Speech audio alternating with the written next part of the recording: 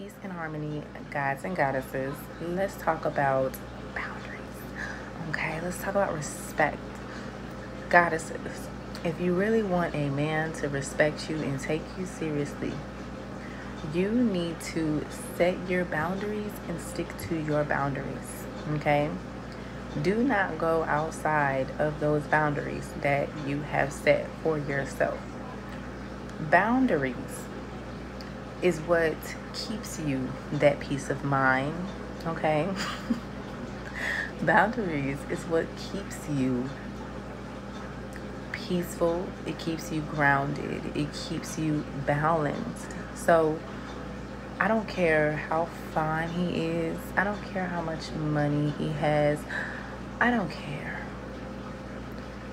What you should care about is how this man respects you and your boundaries.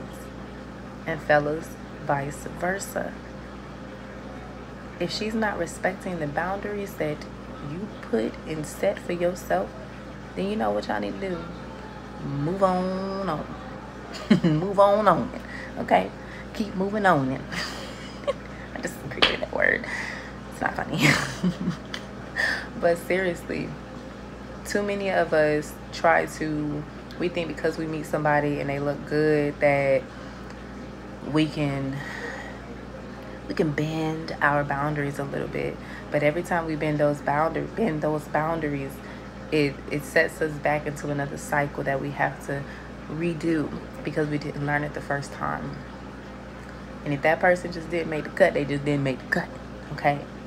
You have to be secure in those boundaries that you set. That peace that you find within yourself is the best thing that you're going to ever really find. And if you really understand where I'm coming from, or understand where I'm coming from when I say that peace from within is the biggest thing you'll ever find, because once you find it, nothing else can disrupt that peace. That peace of mind is precious. Your mind is precious. Your body, your temple is precious. You are precious and sacred. You have to understand that and understand that and move accordingly. So when you set those boundaries, you set them, and that's it. That's it.